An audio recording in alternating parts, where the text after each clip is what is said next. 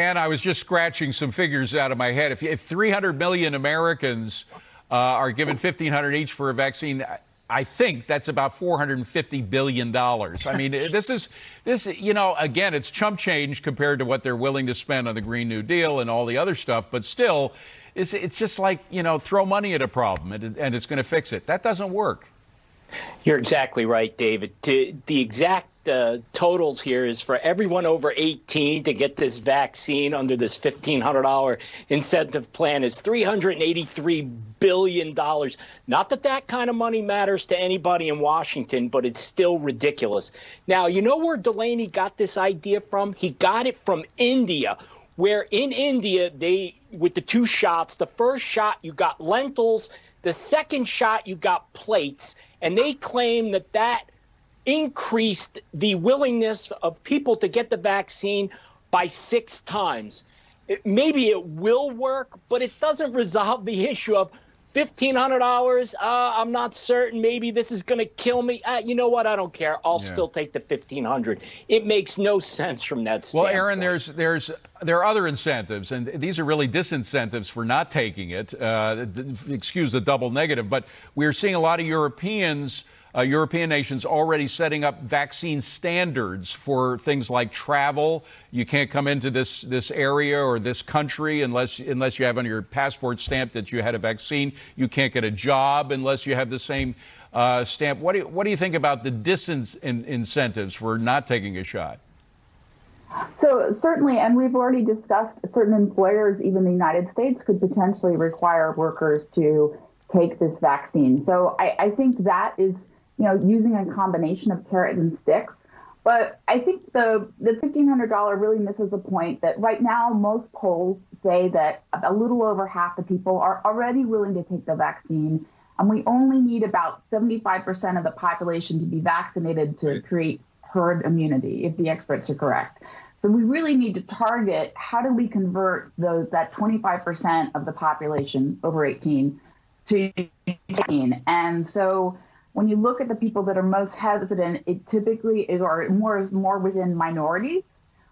So it might be carrots within tax breaks but not necessarily cash.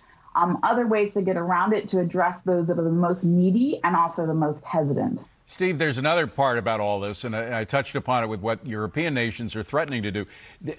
What we have seen from this virus, obviously the ugliest side is getting sick and dying, but we've also seen the ugly side in public policy of authoritarian instincts being tickled out of a lot of public leaders in terms of what you can and cannot do because of the COVID outbreaks. A lot of them not based on science. In fact, a lot of them flying in the face of science when it comes to outdoor dining and some of the real results of lockdowns in terms of how much harm it can cause.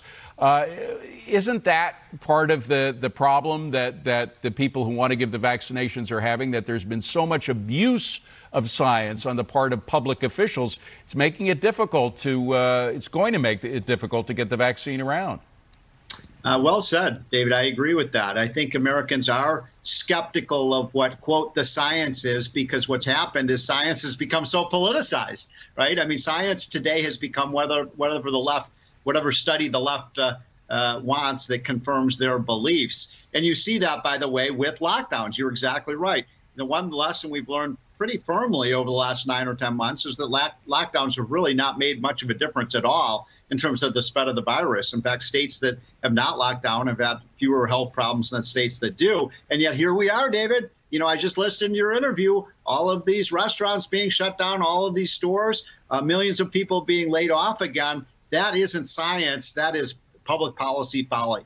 Dan, I feel that when history looks back at the way we behaved in this, they're not going to speak very kindly about public officials and the way in which they handled it, the way in which they contradicted their own orders time and again, or the orders of people within their own state. You see this feud between Governor Cuomo in New York and the mayor de Blasio of New York, giving contradictory orders with regard to schools, et cetera. There's so much finger pointing, and then the way it was politicized during the political campaign, particularly by the Democrats, who essentially were blaming President Trump for a virus that came from China. Historically, we're going to look back at this and it's going to be a storyline from something out of the Twilight Zone.